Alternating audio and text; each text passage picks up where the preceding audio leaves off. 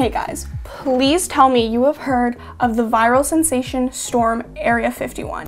It was a joke, but one the Air Force is taking seriously. A Facebook post, an avowed fake designed to get likes, announced a plan to raid the Air Force base in Nevada known as Area 51, which has been at the center of UFO and alien conspiracy theories for decades.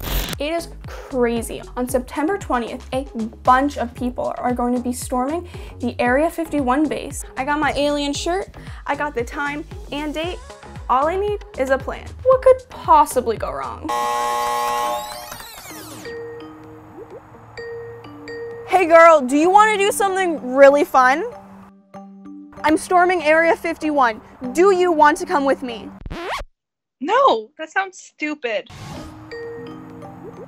Hey girl, do you want to do something super fun? Yeah, sure. Let's storm Area 51. Eh? I don't know if my mom will let me. I have a lot of homework. Come on. Please stop calling me. Hey Leo, you want to come to Area 51 with me?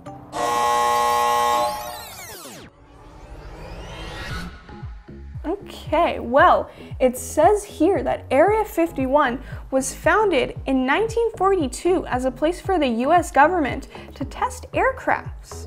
But then a mysterious weather balloon crashed nearby and rumors started swirling that the military was trying to reverse engineer UFO technology. Sounds like something I need to see. This is an open training range for the US Air Force, and we would discourage anyone from trying to come into the area where we train American armed forces. Well, that does sound pretty convincing, but let's soldier on. So, where is Area 51 anyway? Here's a place matching, Area 51. It is pretty far from you.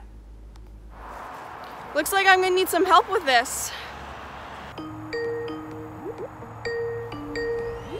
Hey Megan, so I heard you're an expedition and adventure expert. Is there anything you can tell me about storming Area 51? Yeah, Devin, I sure have some ideas of areas that you can consider. For example, have you considered your travel plans? Do you know where you're going to fly into and how you're going to get to Area 51? I have no idea. I was going to ask my mom to drive me, but I'm not sure if she can do that. Do you know where you're going to be getting your water from for this trip? No, I have no idea. Did not think that through. What are your navigation skills like? I know how to work out Google Maps and I play a lot of Minecraft, so I'm hoping.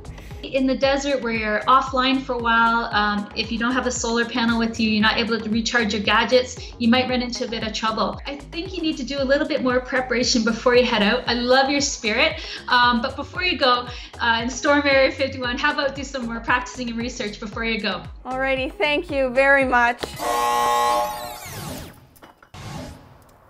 Well guys, I'm getting the vibe that this might be a bust. Storming Area 51 is not the best idea because, you know, something bad might happen, but there might be a bright side to this. There's talk of a music festival, Alienstock. Music festivals are cool. There's not really many updates on the website, so people are saying it's the next Fire Festival. We all know how that ended. The best thing for me to do right now is just sit back, relax, and see how this plays out. And I think it's the best thing for you to do too. I'm Devin, and this is putting an end to my storming of Area 51 for CBC Kids News.